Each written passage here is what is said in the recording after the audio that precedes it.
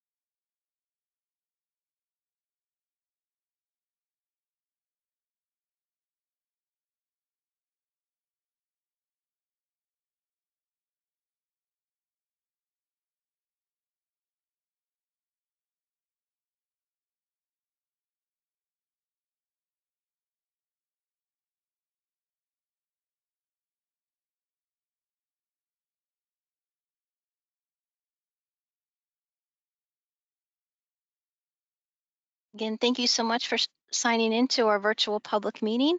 We're going to give a few minutes to allow folks to sign on. We will get started in just a couple.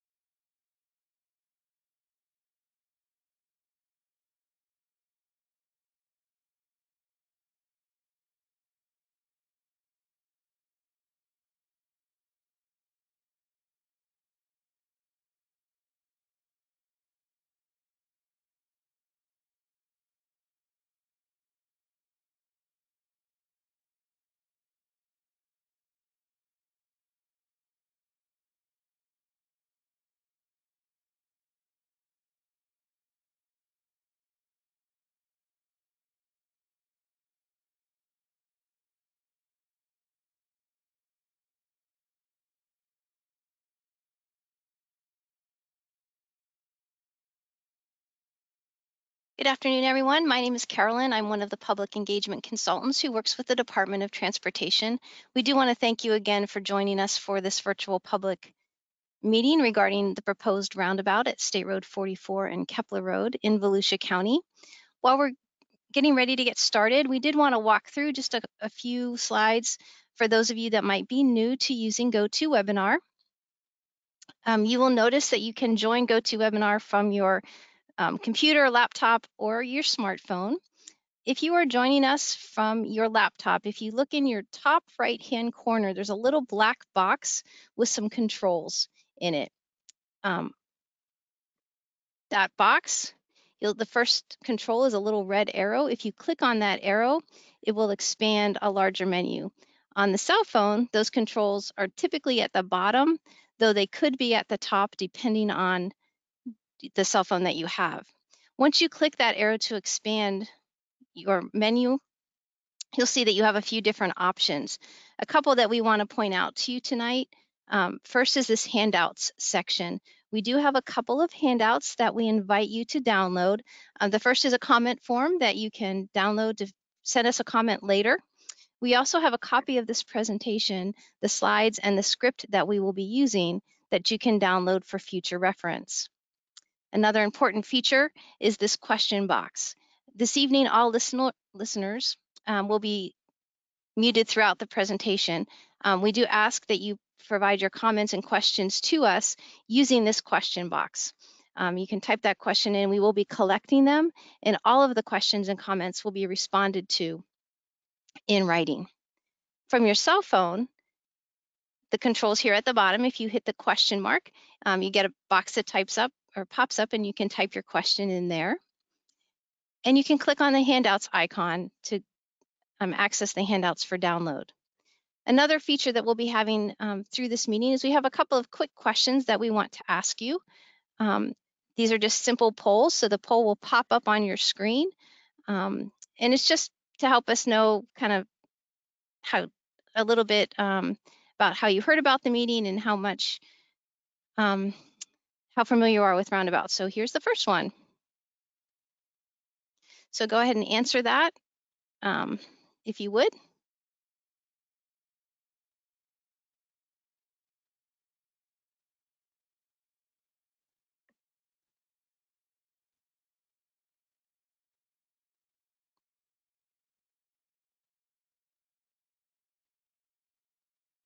We'll just give that a couple more minutes or a couple more seconds for folks to fill it in.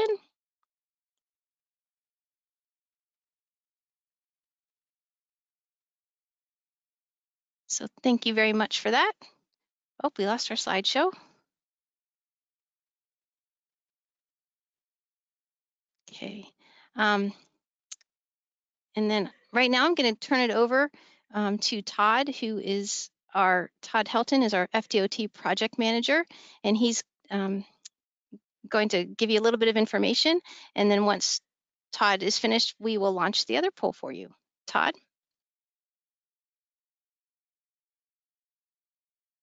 All right, thanks, Carolyn, and good evening, everyone. I'm Todd Helton. I'm the FDOT project manager for the State Road 44 and Kepler Road Roundabout project. I want to thank everyone for joining us tonight.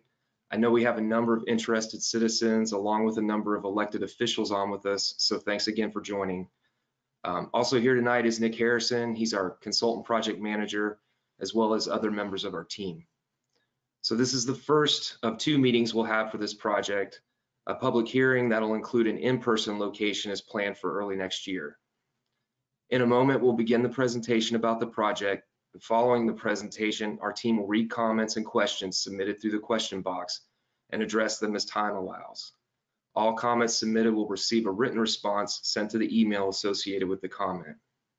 We also want to remind everyone that a recording of this webinar and the materials presented tonight will be available for viewing on demand at our project webpage at www.cflroads.com. You just type the project number, which is 431922-1, into the search box and click on the project name. We've also provided a PDF of the presentation and script and a comment form in the handouts section of your screen. Those can be downloaded during the webinar. I'd like to now turn it over to Susan Clary, our public communications consultant, to begin the project presentation. Thank you. Thanks, Todd. The purpose of this meeting is to introduce the design concepts to the community and to provide an opportunity for questions and comments. We will also go over the project schedule. A public hearing for this project will be held at a later date. Thanks, Susan. Before we get go any further, I'm going to launch this other poll real quick and give folks a few minutes to answer that.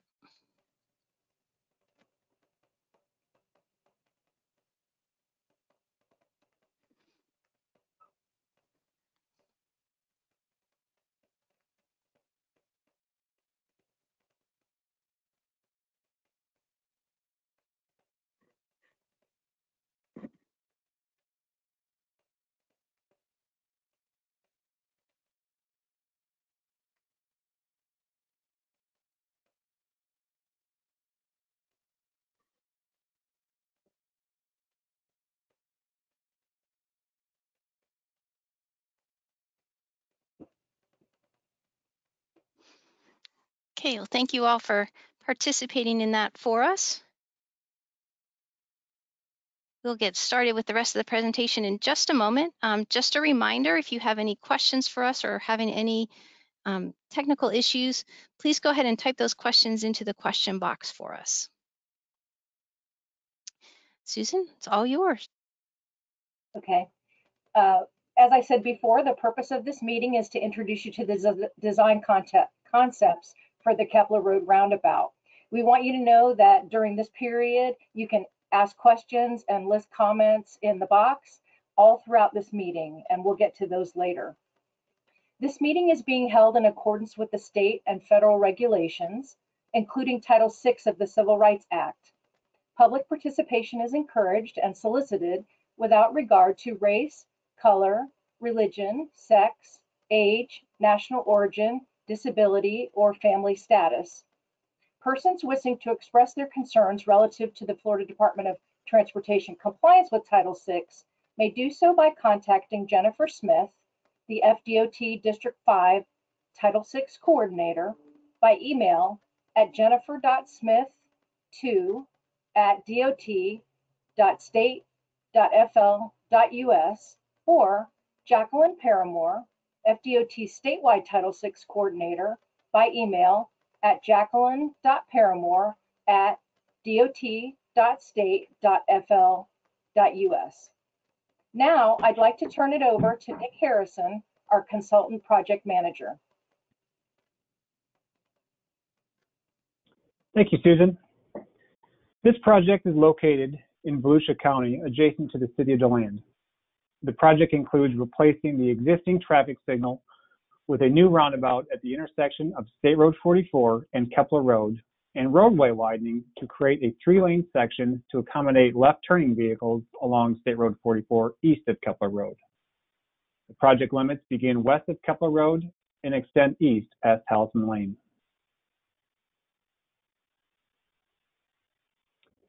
The existing intersection consists of one travel lane in each direction with right and left turn lanes along both State Road 44 and Kepler Road. There are no sidewalks, and bicyclists use the paved shoulders and bicycle through lanes at the intersection. There is also new development proposed in 3 out of the 4 quadrants of the intersection, including a new gas station to replace the existing Circle K, a new 7-Eleven gas station, and an animal hospital. These are proposed to be in place prior to construction of the intersection improvement.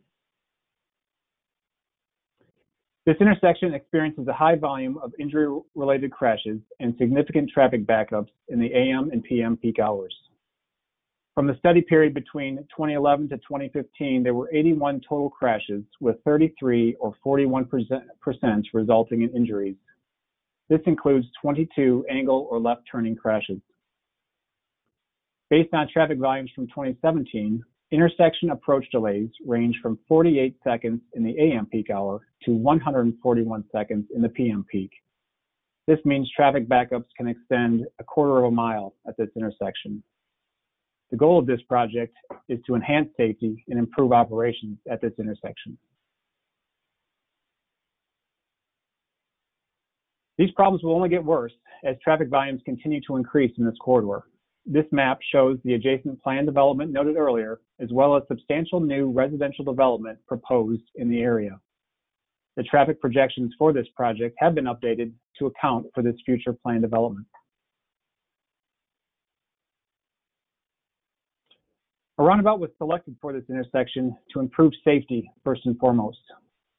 Between 2014 to 2018, there were 62 angle or T-bone crashes, resulting in at least one fatality at intersections in Volusia County.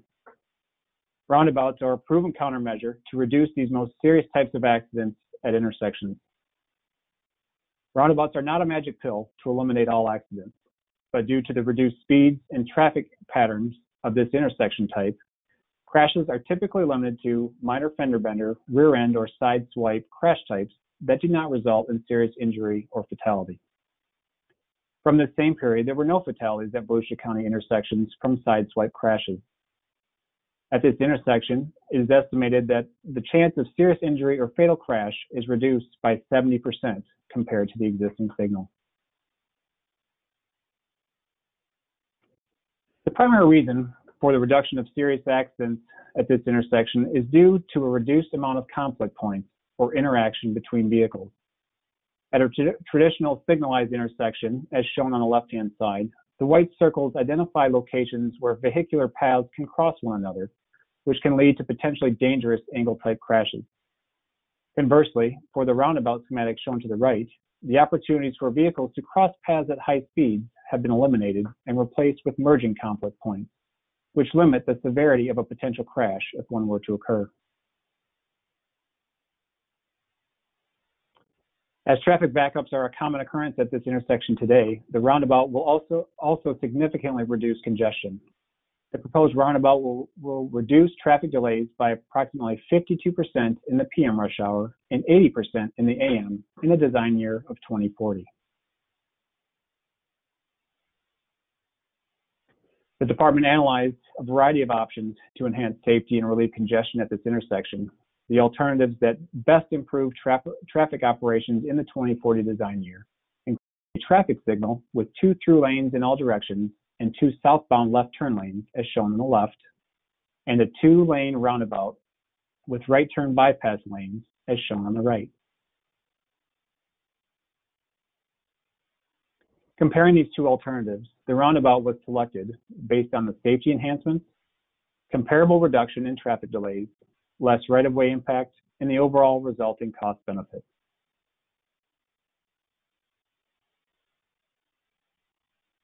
This is what the proposed roundabout will look like once constructed, looking from northeast to southwest. In addition to the roundabout, improvements include pedestrian and bicycle facilities, landscaping in the center island, and lighting for vehicular traffic as well as pedestrians.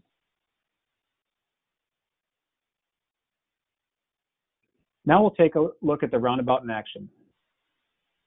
Starting from the north of the intersection looking south, this video shows the proposed roundabout as well as the adjacent future development, including the redeveloped Circle K in the foreground, the new 7-Eleven to the near right, and a new animal hospital in the far right across the intersection. The traffic that you see is the actual forecasted traffic volume during the PM rush hour in the 2040 design year. Looking past the intersection east along State Road 44, note the roadway widening for the left turn lane that extends to Talisman Lane. Each approach to the roundabout consists of 2 lanes in each direction with right turn bypass lanes in 3 out of the 4 quadrants. As vehicles approach the roundabout, note how they slow down and yield to oncoming traffic and then proceed when traffic is clear. Additionally, there are sidewalks and crosswalks at all approaches. Pedestrians will activate the Rapid Rectangular Flashing Beacon, or RRFB, prior to crossing. There are also bicycle ramps at each approach to allow cyclists to exit the roadway and utilize the sidewalk if they so choose.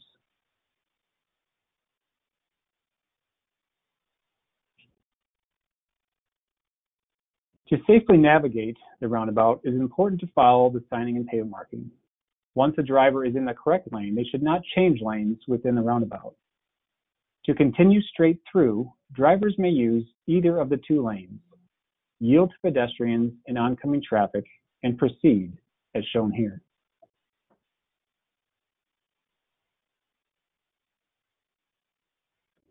Left turn maneuvers can only be made from the inside lane. Drivers will perform the same yield operation and then proceed past the oncoming lanes and follow the circle to make the left-hand turn, as shown here.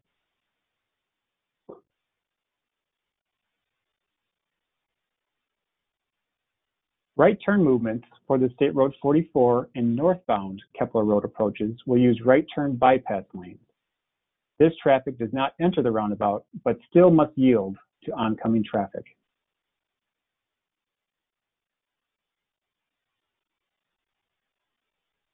Bicyclists have two options to navigate the roundabout. The first is to exit the roadway via the bicycle ramp and use the sidewalks and crosswalks to complete their maneuver.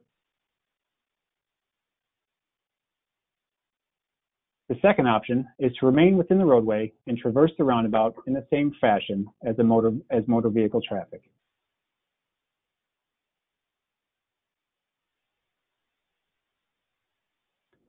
To safely cross the roundabout, pedestrians should use the sidewalk and marked crosswalks and never enter the center of the roundabout.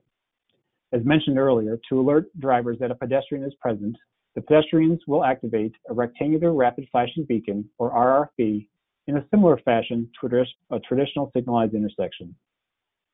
Pedestrians should wait and allow for vehicles in both lanes to yield prior to crossing the street. And with that, I'm going to turn it back over to Susan. Thank you. You can find more information online about roundabouts and how to use them at www.fdot.gov and www.safety.fhwa.gov. Tips are also available by typing fdot.tips/roundabout in your browser. We are still in the early design process for this project. Initial plans will be submitted this summer. A public hearing is scheduled for early 2021, with final plans submitted in the summer of 2021. Right-of-way is needed for this project, and a portion of the estimated $6 million cost is funded. Construction is expected to cost about $4 million and is currently not funded.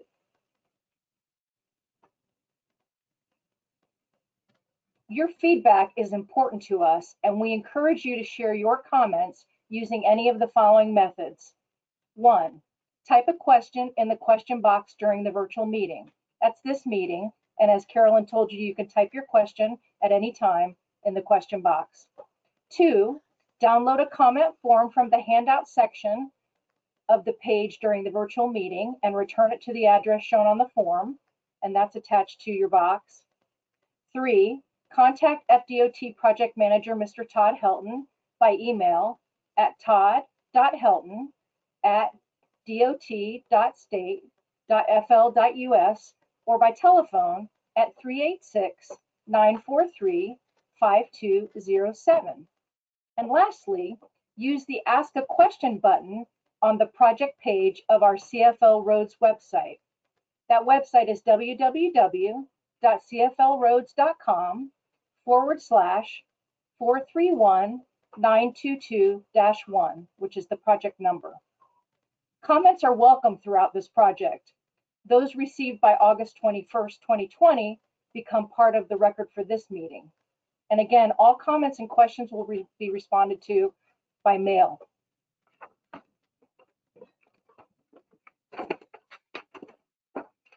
To follow the status of the project, please visit the project page on the FDOT's Central Florida website, www.cflroads.com.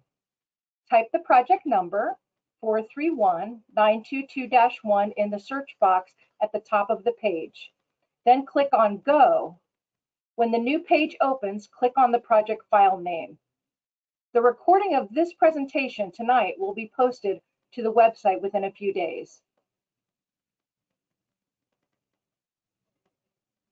Again, if you have questions or would like information, please contact Todd Helton, the FDOT Project Manager, or Nick Harrison, the Consultant Project Manager.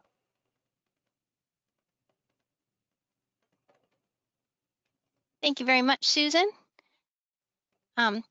We are going to get started with a question and answer period in just a second, but I did want to give you the results of our poll. So it looks like the first question that we asked you about, how did you hear about the meeting? 35% said that they received a letter in the mail. 20% said they saw the public notice or advertisement, 27% told us word of mouth, and 18% said other. So thank you so much for responding to that. Our second poll question was about how familiar are you with roundabouts? 76% responded very familiar, 22% said somewhat familiar, and 2% said not familiar at all. So again, thank you so much for answering our poll questions. That helps us very much. So Todd, I will turn it back over to you. Oh, I'm sorry, before I do that, one quick thing. When we leave the webinar, attendees will see a short survey. That's another opportunity to provide comment. It will show up in your email and on your screen after you sign out. So we do encourage you to answer that as well. Todd? All right, thanks, Carolyn, and thanks again, everyone. Looks like we have a few questions. Just a reminder, if you have a question, please go ahead and type it in the chat box now. And like we said several times, any comment that you provide either tonight or between now and August 21st will become a part of the public meeting record. But of course, anytime you have a question or a comment about the project, just let me know. Sorry, storm's hitting right outside the house. So I guess we'll go ahead with the first question. Yes, we do have a question asking if the presentation that's going to be downloaded, that people can download, will it include the animation that we showed?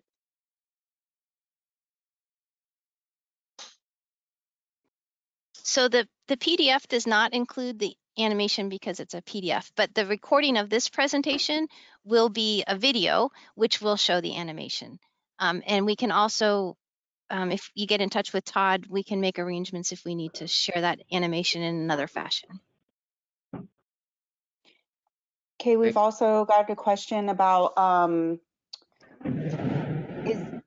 is DOT giving the incoming traffic load with the increase expected in more homes that are going to be coming in the area over the next few years? Are you giving any consideration to all that new traffic load that's going to come in when you're designing this roundabout? So I can take that one. okay. Let me take that one, Todd. Sure, go ahead. Yeah, and I saw that question pop up, and hopefully we somewhat addressed that in the presentation. The short answer is yes. When this project initially started, that was pre some of this development coming in, so we actually did go back and update the traffic projections for the residential development. And related to that, I see as it in the next part of that question, the traffic analysis assumes the new development and the extension of Beresford Road in coordination with the county.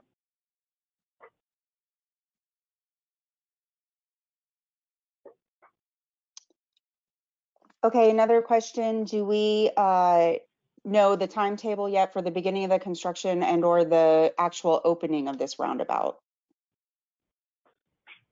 So the project's not currently funded for construction.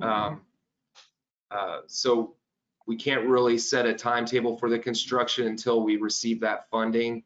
But as soon as we do, we'll be able to establish that timeline.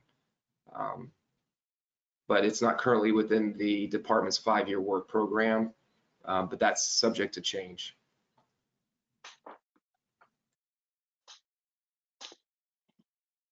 Okay, we have one person's asking about traffic and people trying to leave their driveways. They say that the gridlock that we have now makes it a little more difficult to get out of their driveways during the rush hour traffic.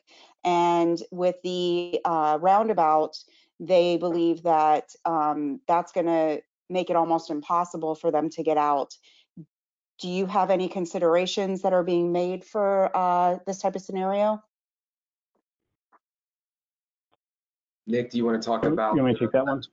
The shared left turn? Okay. Sure. Sure. Yeah. So one feature, I guess, is I understand the concern of, you would pull out, assuming that, you have a red light in one direction. It gives you that opportunity. The nice thing about the roundabout is that it is in of itself controlling speeds and slowing speeds. So the opportunities for gaps, even outside of the intersection, increase. But really, particularly for the for State Road 44 east of Kepler Road, we are widening to create a 3-lane section, which will provide two through lanes, 2 travel lanes, as well as a 2-way left turn lane, which obviously helps pulling into driveways, but can certainly help to pull out of the driveway as well, to provide that refuge to then merge in with the adjacent traffic. We want to pull up the exhibit. I think you had a rendering that might show it. Yeah. Why don't you, that one, let me, if you turn it over to me, I can probably share something more clear. Nick, I just gave you control. Okay. I see that, but which screen am I now? Which screen can you see? We are seeing all your files on your desktop. Your desktop looks like mine. Okay, well, let's not do that.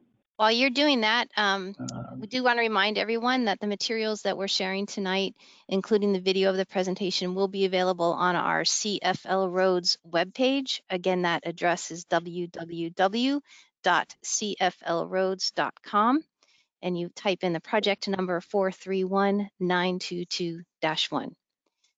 Here you go, Nick. Can you see that better now? Yes. Okay, so this one doesn't extend all the way to Talisman Lane, but to make that point, this is the 3-lane section. So, for example, these driveways, coming into these driveways, there's a left, and there's also the opportunity to pull out and have a refuge to not have to make that entire movement if there are gaps in one or both directions.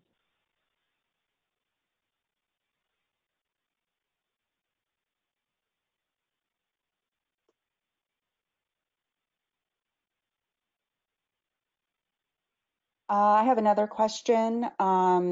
We are asking about how the roundabout accommodates larger trucks using this intersection. Yep. So that is a common concern, and also a common myth that trucks cannot be accommodated. If properly designed, a truck navigating through the roundabout is perfectly fine. What we do for trucks specifically as it relates to design, you can see it in, even if I zoom in a little bit, what you do to accommodate a large truck that needs to navigate through. One, you provide this gore area, and what that gore area does is, as a truck comes through here, it utilizes this extra pavement width to avoid over tracking, this island. In this lane, the gore is used so that your truck doesn't encroach into the adjacent lane. The other important factor for trucks navigating is that this pink here is actually a truck apron. So it is a mountable curb, and as trucks come through and make their turn, they can actually, their truck trailer traverses this apron to make that maneuver without encroaching into anything else.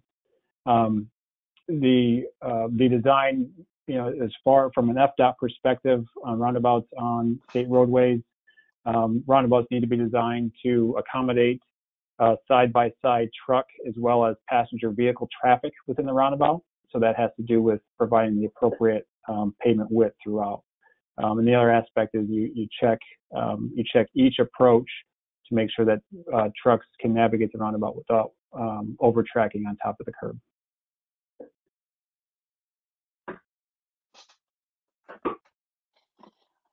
All right, you guys spoke about a refuge earlier. Can you explain what that is?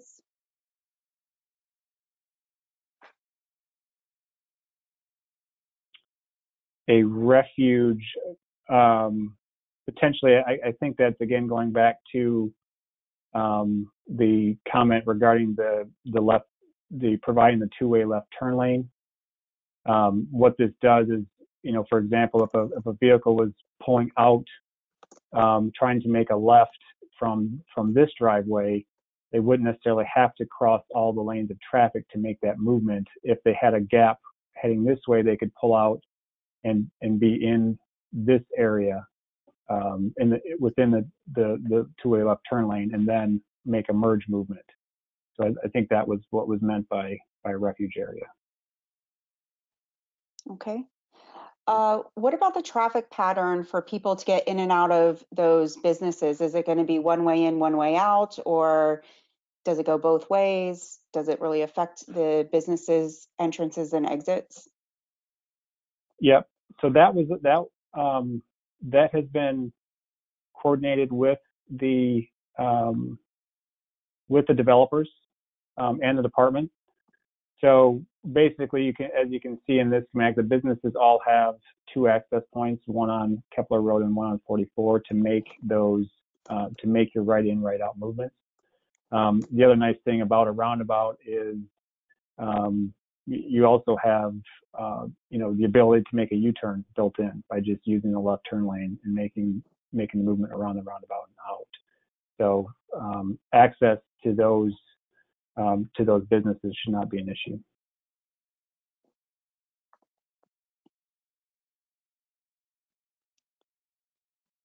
Okay.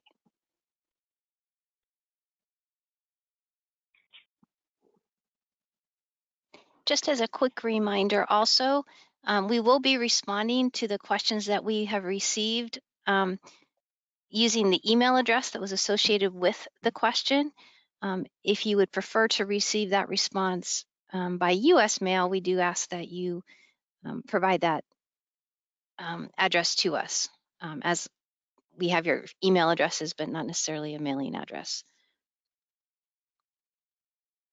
I have another question here. Are you planning on using any dark skylighting at the intersection to prevent light pollution? So first and foremost, what we're mainly concerned about is providing the proper illumination for both the vehicular traffic as well as the pedestrians. From a department standpoint, it's typically, when you talk about dark sky, it's typically for wildlife sensitive areas. So there currently isn't any special provision to provide that for this particular project. But that's something that certainly can be considered. And within the design, you do look at providing the most efficient lighting that does not adversely impact the surrounding area. Okay. What kind of education is planned to let the community know how to use a two-lane roundabout? We don't see a whole lot of these in the area, and some of us aren't that familiar with them. So how are we going to get out the word to let people know how these roundabouts actually work? So I know that the department has put together a number of resources just for that purpose. I believe, I'm not exactly sure of the date and we can find out, but we've started doing a roundabout week where we try to get all this information out to as many people as we can. And then as far as with this project, as we mentioned before, we will have another public hearing. So we'll be bringing this information back to the public again. It'll be a little farther along in design, so we'll have a little more detail than we do even now. But yes, the department is definitely focused on educating the public on these. And I think, Todd, you said during the public hearing, hopefully we will be able to meet in person again at that point, and we will have some more hands-on activities planned that we just were not able to do in the virtual realm this time.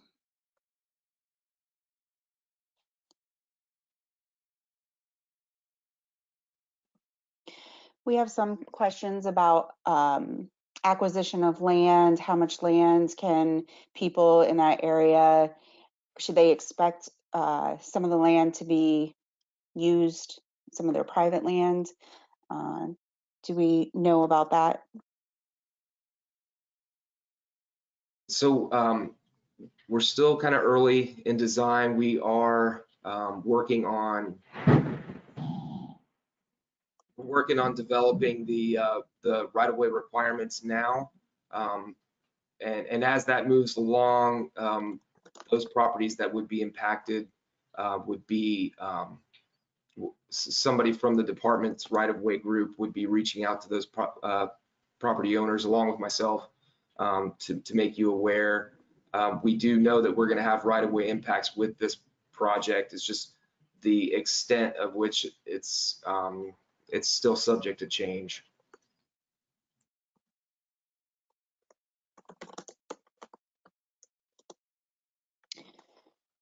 Okay, and Todd, did you say that is this project on the next 5-year schedule to begin? What was the timeline again that you said?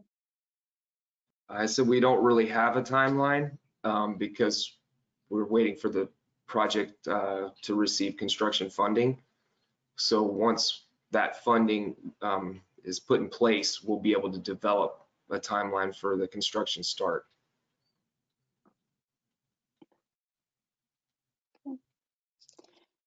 Do we know of any additional roundabouts that are planned either by the county or anywhere in the area? Or is this the only one we're focusing on right now?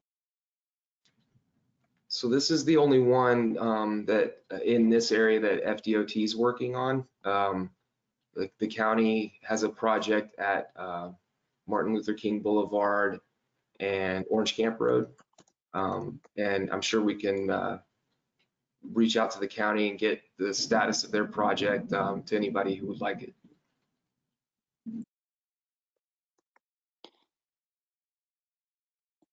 Okay, we have a question about if you know of anywhere else in Florida that has this type of roundabout where it's been implemented and what's been the general feedback on it?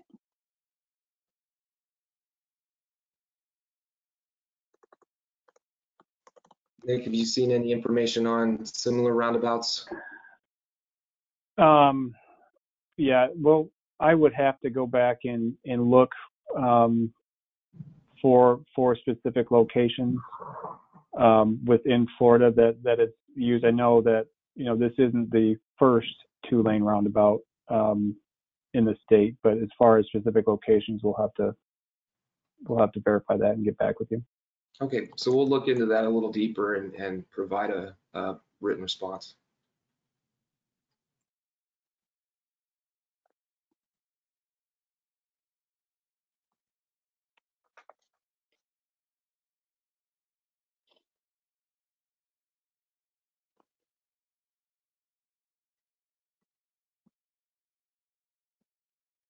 We do We've thank gotten everyone pretty who's much. Okay, we do Yeah, thank go ahead. everyone who has submitted questions so far. Thanks, Sherry, very much for reading those. We do have a few more minutes if you want to ask us some more questions. Also, as a reminder, we are going to re-present the presentation or repeat it at 6:30. So if you missed part of it or want to stick around, you're welcome to.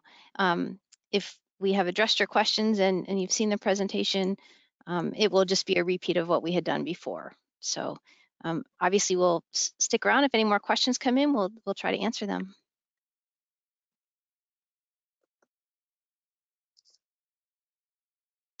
One more question. Do we have an estimate of when we believe the funding will be in place for this roundabout? I'm not aware of one. I know that it's on the Transportation Planning Organization's priority list, and so we hope that it gets funded soon, but right now we just really don't know.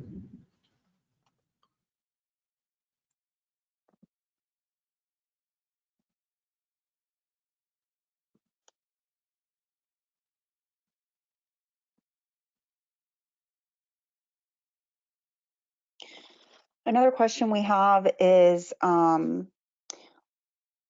talking about the congestion on Kepler Road and if this is going to affect that congestion with how the data that we've shown was from 2017 and it's obviously increased since then. So with all the backups they have now, how is it going to affect the congestion on northbound Kepler Road?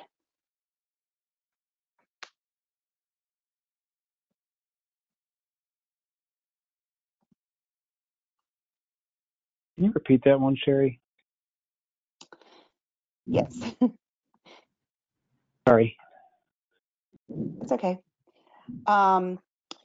The question is talking about how our numbers were from the backups that were we saw in 2017, which was the latest numbers that we had. And they're saying that, you know, as we know, things are much worse today with the traffic congestion. And that traffic on 44 has been backed up and then congestion on Kepler. So they're just wondering, what is the plan for Kepler Road? How is this expected to help reduce that congestion? Okay, well, I can speak about one part of that. I mean, so this intersection, as I'm sure you all know, driving through that, it is one bottleneck within this network. So the goal is to, you know, correct that problem with the roundabout. As far as up and downstream, that becomes, you know, a bigger issue as far as improvements to Kepler Road. There is, in the long-range transportation plan, Kepler Road is identified to be widened to a 4-lane facility. I don't believe that's currently funded, and that looks like it's in the outer years of the 2040 plan, from what I understand. State Road 44 is a fairly constrained facility, and I don't believe there's plans to widen that to a 4-lane roadway. But as I mentioned earlier, you know, the county is looking to move forward with the Beresford Road extension to the south of 44, which should help alleviate some of that traffic on 44. Yeah, and I just say again, I think we can, you know, we can reach out to the county to get a little more detail related to any future plans they have for Kepler Road.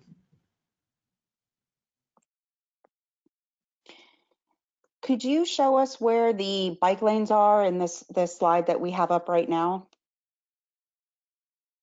Yeah. So as far as bike lanes, now the bike lanes themselves will essentially match the existing condition. So they use the paved shoulders. So it's a little hard to see on this graphic, but there are paved shoulders outside the travel lane that are utilized. Once you get within the influence of the intersection, that shoulder tapers down, and that is where the cyclist has the choice to either merge in with the vehicular traffic and make their movement, or take this bike ramp and exit the roundabout and then utilize the widened sidewalk to make crossing movements around the roundabout. So we do not extend bicycle lanes through a roundabout, because that presents a safety concern, particularly if a cyclist got into the roundabout in a prospective lane and then tried to follow it all the way around. It would conflict with the vehicular traffic. So bike lanes do not go through the roundabout, but the accommodation certainly is provided.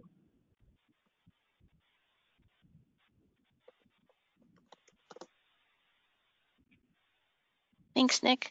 We also just want to remind everyone that we will respond to all of the comments that have been received in writing, comments and questions.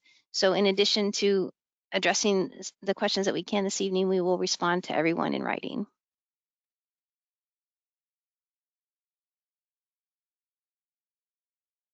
I have a question about landscaping. Are the islands going to be grassed? And if so, is landscaping going to be part of this project? Yes, landscaping will be part of the project, at least for the center island. If there's any other landscaping, identified outside or within the median islands in here, that is something we would require further discussion with the county. The reason why the center island is landscaped is not only for aesthetics, but it's also from a safety perspective. So you actually, somewhat counterintuitive, but you do not want a vehicle to actually be able to see straight through a roundabout, because that's going to require them to slow down and look to their left as they're approaching. So if you can see straight through, drivers oftentimes perceive that they have a clear way. The roundabout gets mounded up from the truck apron, and then you have lower shrubs and then some taller trees in the middle.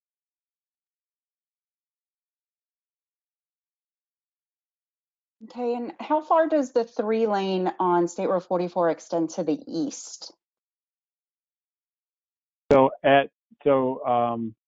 Talisman Lane is the last intersection that is the two-way left turn lane is provided, and then it tapers down from that intersection. Yeah, it tapers down just before Lake Winnimisset. Is that right? Yeah.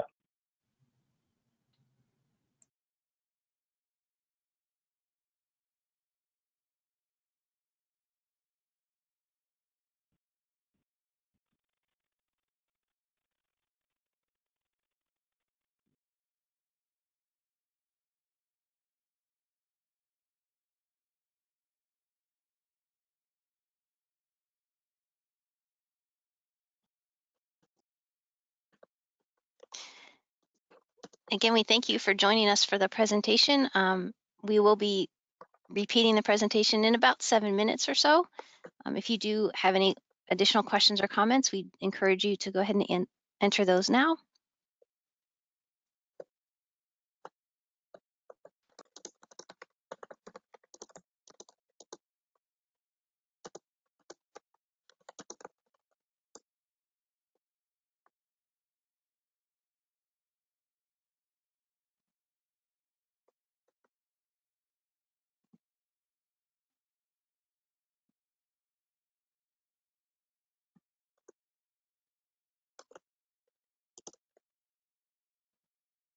Nick, I'm going to go ahead and take the screen back from you so that we can get ready to repeat our Right ahead. presentation.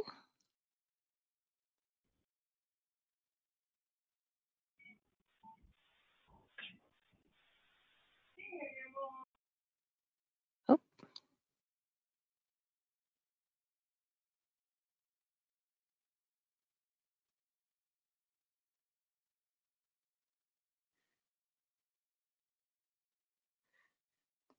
Okay. Again, just a quick reminder too that the recording of this webinar, as well as all of the materials, will be posted onto our cflroads.com website within a few days.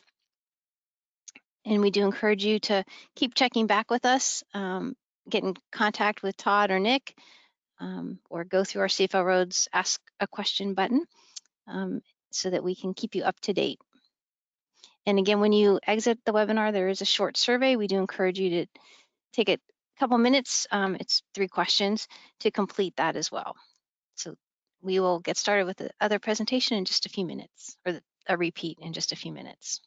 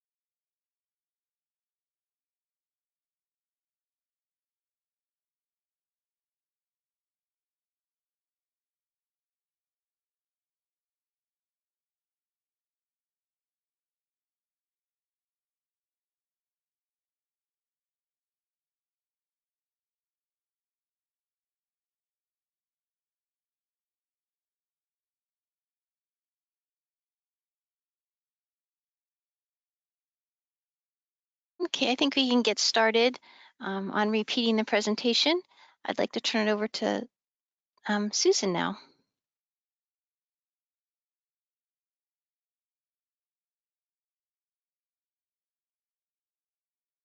Welcome to the virtual public meeting for the design of a new roundabout at the intersection of State Road 44 and Kepler Road.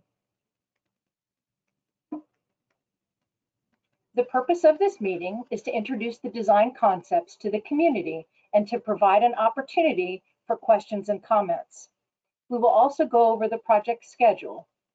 A public hearing for this project will be held at a later date. This meeting is being held in accordance with state and federal regulations, including Title VI of the Civil Rights Act.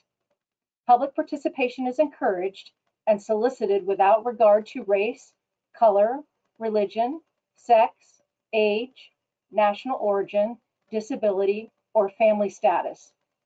Persons wishing to express their concerns relative to the Florida Department of Transportation compliance with Title VI may do so by contacting Jennifer Smith.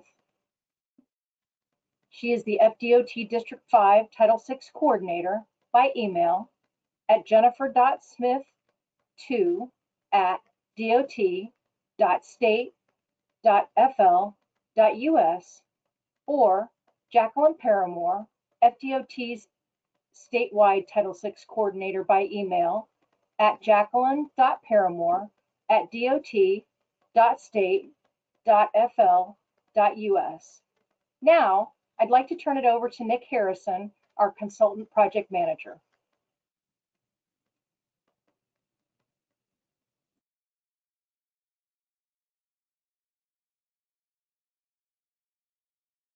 Thank you, Susan.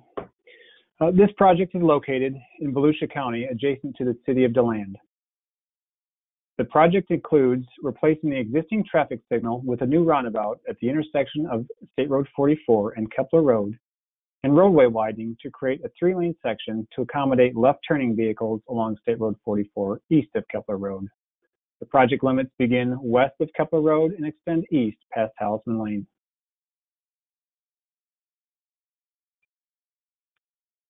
The existing intersection consists of one travel lane in each direction with right and left turn lanes along both State Road 44 and Kepler Road. There are no sidewalks, and bicyclists use paved shoulders and bicycle through lanes at the intersection. There is also new development proposed in 3 out of the 4 quadrants of the intersection, including a new gas station to replace the existing Circle K, a 7-Eleven gas station, and an animal hospital. These are proposed to be in place prior to construction of the intersection improvement. This intersection experiences a high volume of injury-related crashes and significant traffic backups in the AM and PM peak hours. From the study period between 2011 to 2015, there were 81 total crashes, with 33, or 41%, resulting in injuries. This includes 22 angle or left turn crashes. Based on traffic volumes from 2017, intersection approach delays range from 48 seconds in the AM peak hour to 141 seconds in the PM peak. This means traffic backups can extend a quarter of a mile from this intersection. The goal of this project is to enhance safety and improve operations at the intersection. These problems will only get worse as traffic volumes continue to increase in this corridor. This map shows the adjacent planned development noted earlier, as well as substantial new residential development proposed in the area. The traffic projections for this project have been updated to account for this future planned development. A roundabout was selected for this intersection to improve safety first and foremost. Between 2014 and 2018, there were 62 angle or T-bone crashes, resulting in at least 1 fatality at intersections in Volusia County. Roundabouts are a proven countermeasure to reduce these most serious types of accidents at intersections. Roundabouts are not a magic pill to eliminate all accidents, but due to reduced speeds and traffic patterns of this intersection type, crashes are typically limited to minor fender bender, rear end, or side swipe crash types that do not result in serious injury or fatality. From the same period, there were no fatalities at Volusia County intersections from side swipe crashes. At this intersection, it is estimated that the chance of serious injury or fatal crashes is reduced by 70% compared to the existing signal. The primary reason for this reduction of serious accidents at the intersection is due to a reduced amount of conflict points or interaction between vehicles. At a traditional signalized intersection as shown on the left-hand side, white circles identify locations where vehicular paths can cross one another, which can lead to potentially dangerous angle-type crashes. Conversely, for the roundabout shown to the right, the opportunities for vehicles to cross paths at high speeds have been eliminated and replaced with merging conflict points, which limit the severity of a potential crash if one were to occur. As traffic backups are a common occurrence at this intersection today, the roundabout will also significantly reduce congestion. The proposed roundabout will reduce traffic delays by approximately 52% in the PM rush hour and 80% in the AM in the design year of 2040.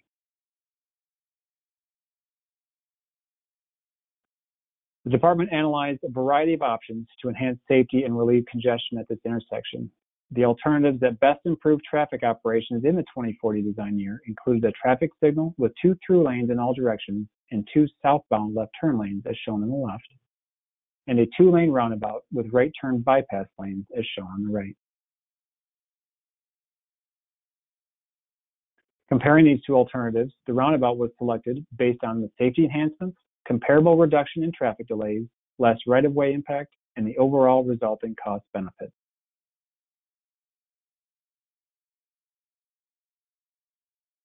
This is what the proposed roundabout will look like once constructed, looking from northeast to southwest. In addition to the roundabout, improvements include pedestrian and bicycle facilities, landscaping in the center island, and lighting for vehicular traffic as well as pedestrians. Now we'll take a look at the roundabout in action.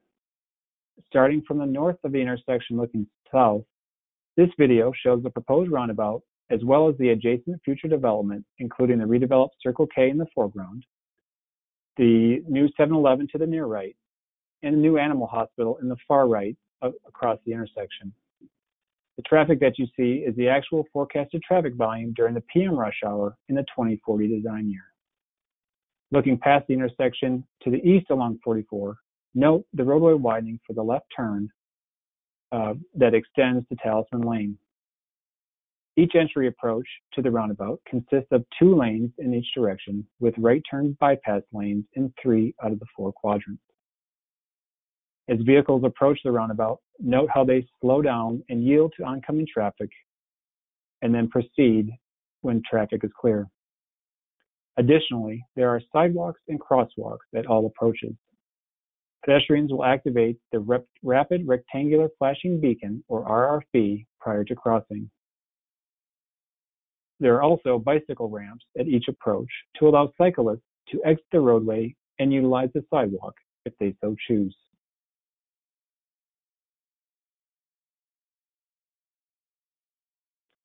To safely navigate the roundabout, it is important to follow the signing and pavement markings. Once a driver is in the correct lane, they should not change lanes within the roundabout. To continue straight through, drivers may use either of the 2 lanes, yield to pedestrians and oncoming traffic, and proceed as shown here.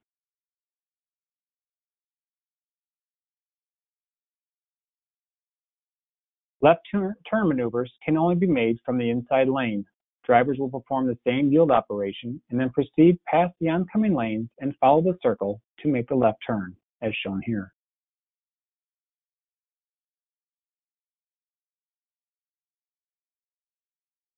Right turn movements for the State Road 44 and northbound Kepler Road approaches will use right turn bypass lanes.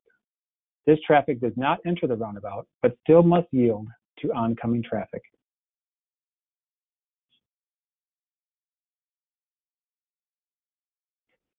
Bicyclists have 2 options to navigate the roundabout. The first option is to exit the roadway via the bicycle ramp and use the sidewalks and crosswalks to complete their maneuver.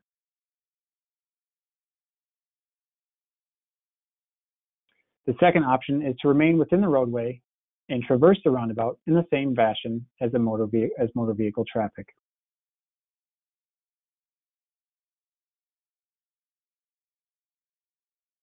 To safely cross the roundabout, pedestrians should use the sidewalk and marked crosswalks and never enter the center of the roundabout. As mentioned earlier, to alert drivers that a pedestrian is present, pedestrians will activate a rectangular rapid flashing beacon, or RRB, in a similar fashion to a traditional signalized intersection. Pedestrians should wait and allow for vehicles in both approach lanes to yield prior to crossing the street. And with that, I will turn it back over to Susan.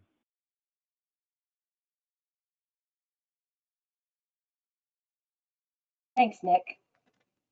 You can find more information online about roundabouts and how to use them at www.fdot.gov and www.safety.fhwa.gov. Tips are also available by typing fdot.tips/roundabout in your browser. We are still early in the design process for this project. Initial plans will be submitted this summer. A public hearing is scheduled for early 2021, with final plans submitted in the summer of 2021. Right-of-way is needed for this project, and a portion of the estimated $6 million cost is funded. Construction is expected to cost $4 million and is not currently funded. Your feedback is important to us, and we encourage you to share your comments using any of the following methods. 1, type a question in the question box during the virtual meeting. That's the meeting that we're in now, and the box that you have to your right. 2, download a comment form from the handout section of the page during the virtual meeting and return it to the address shown on the form. 3, you can contact the FDOT project manager, Mr. Todd Helton, by email at todd.helton@dot.state.fl.us or by telephone at 386-943-5207. Finally, use the Ask a Question button on the project page of our CFL Roads website at www.cflroads.com/431-922-1. Comments are welcome throughout the project. Those received by August 21st, 2020 will become part of the record for this meeting. To follow the status of the project, please visit the project page on the FDOT Central Florida website, www.cflroads.com. Type the project number 431-922-1 in the search box at the top of the page. Then click Go, and when a new page opens, click the project file name. A recording of this presentation will be posted to the website within a few days.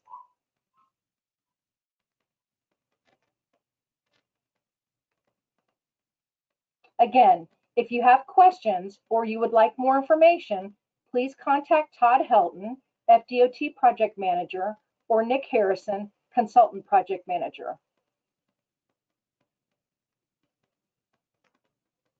Thank you for your interest in this project. We will now begin a question and answer period.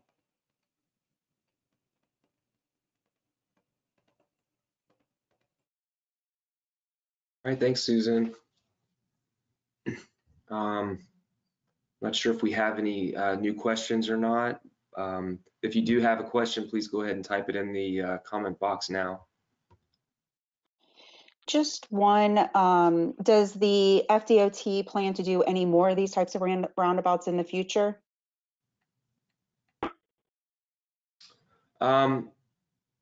So I think we've got a number of roundabout projects going on around the district and here in Volusia County. I'd have to look into it a little more to find out exactly which projects are underway, what intersections. I know that there's a couple in northern Volusia County, but let us look into that and get you a better answer.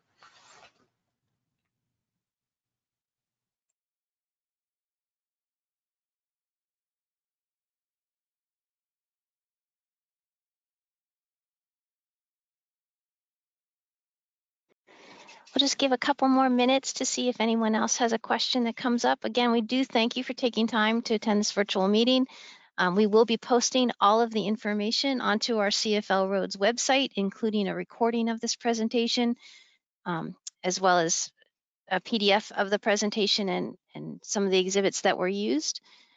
We do encourage at any time, if you have questions or comments, please don't hesitate to reach out to anyone on the project team. So we'll just leave it open for just a couple more minutes to see if we get any other questions. We have a request to show the actual map again of the roundabout and how much of the land around it is expected to be used. Nick, I'll go ahead and turn it back over to you then.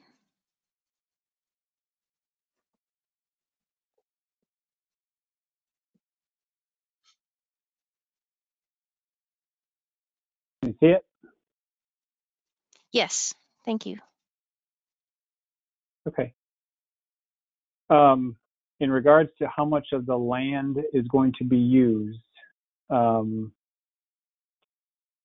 entirely sure how to describe it, but in general terms, without seeing the existing roadway underneath, is a little bit difficult. But the roundabout is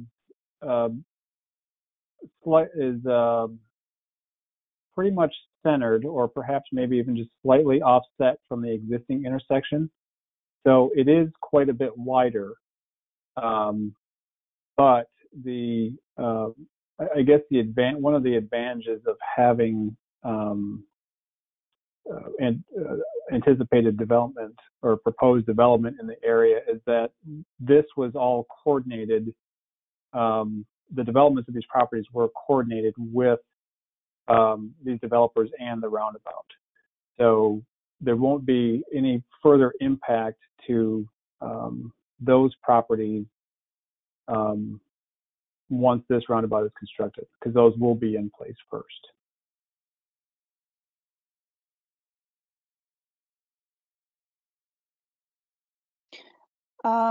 We have a question about the length of construction time and when you think that start date will be.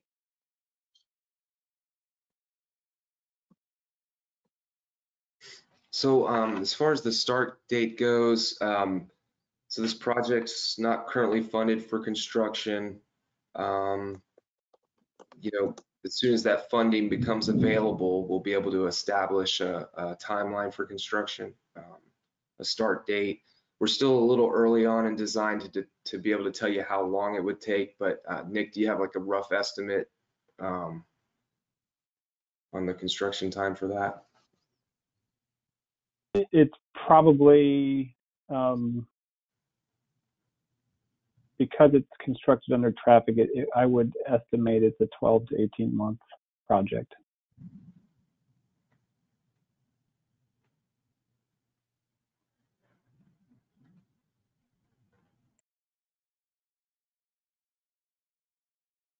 Todd, this is Carolyn.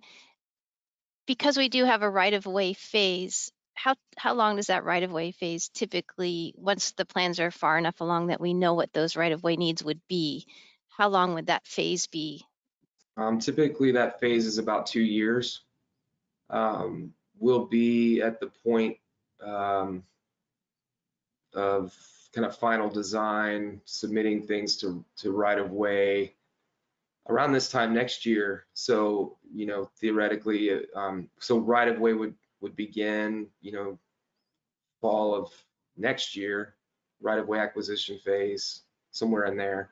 So, you know, roughly 3 years from now, we would be through our right-of-way phase. And we would need to complete the right-of-way phase before we could even let for construction, is that correct? Right. So the earliest construction would be late 23, 24, if it were to get funded in that time period. Sure.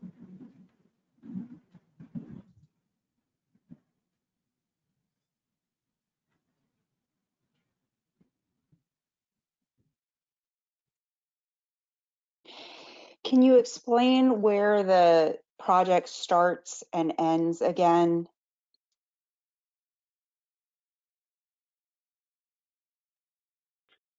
Yeah, so it's not best shown on this particular map.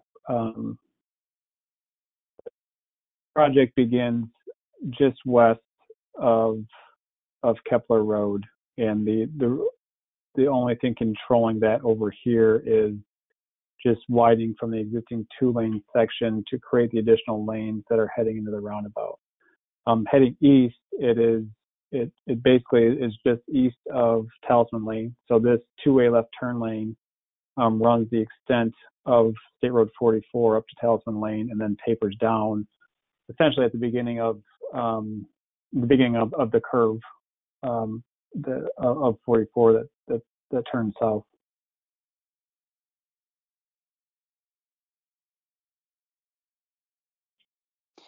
Will any of these improvements modify any of the existing driveways that are there right now?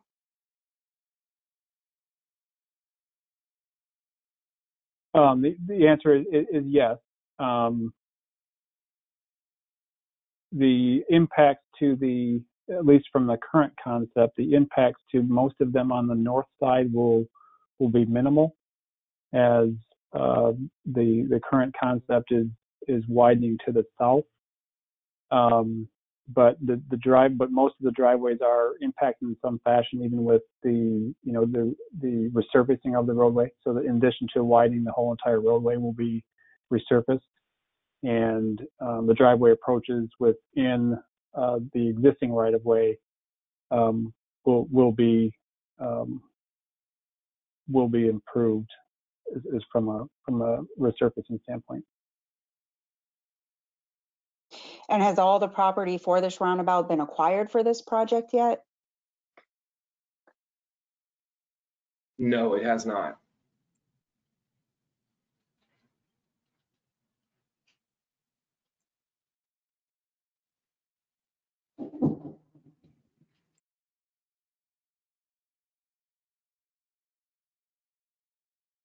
When construction does start, will the road be closed during construction, or will there always be a way for people to get down that road? So the road will be open throughout.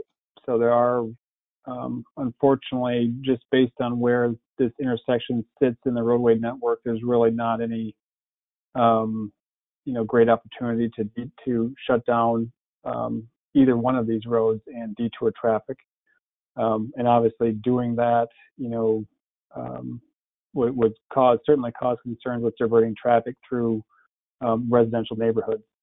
We know there's already an issue with that as far as related to the traffic backups. So it will be both Kepler and 44 will be open during construction, which unfortunately makes it a little more complicated and likely longer duration as opposed to being able to shut it down. But it's the best approach. State Road 44, in addition to being a critical network from a commuter standpoint, is also a hurricane evacuation route.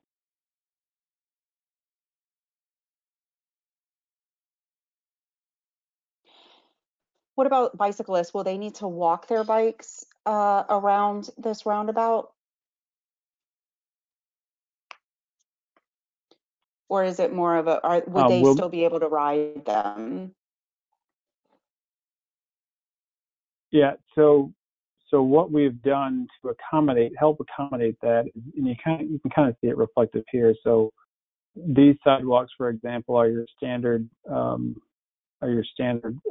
6-foot sidewalks, and they've been widened to 8 feet to accommodate both cyclists and pedestrian traffic between the areas where you have the bike ramps. As far as requiring them to walk, I don't know that they would have to, but it would likely be advisable for a cyclist to walk on the sidewalk, particularly when they're utilizing the crosswalk in the same fashion as a pedestrian. But I'd have to verify what the legality of that would be, but other than that, I don't think there's anything either way that forces them to do that. And like I said, we've accommodated the opportunity for both cyclists and pedestrians to utilize the walk.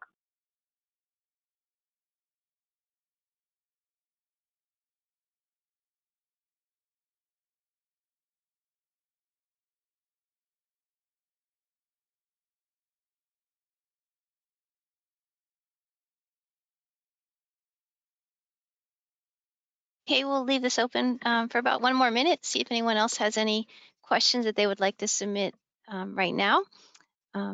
Again, there are other ways for you to submit your comments to us. You can download that comment form from the handout section, call Todd or Nick, or send an email, or go to our website. And again, we will be responding to all of the comments in writing to the email addresses associated with the comments that were submitted.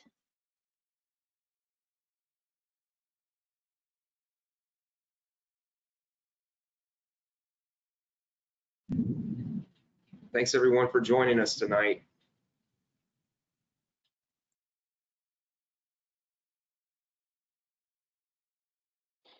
We just got one more in. Do you have any information on, is it Beresford? Beresford Avenue? Yeah, if it would be done by the time we're starting the construction on this?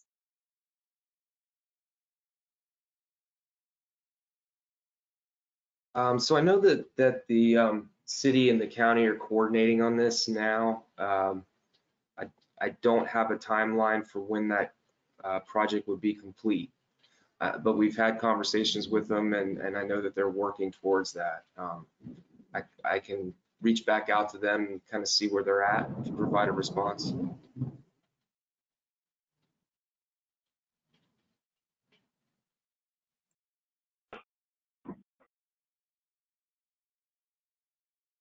Okay, well, thank you so much, everybody, for participating in our virtual public meeting. Be on the lookout for the notification for the public hearing that will be probably in early 2021. We will reach out again. Thank you so much. Have a wonderful evening and a safe evening. I know there's some storms blowing through into land right now, so everybody stay safe. Thank you. Thank you.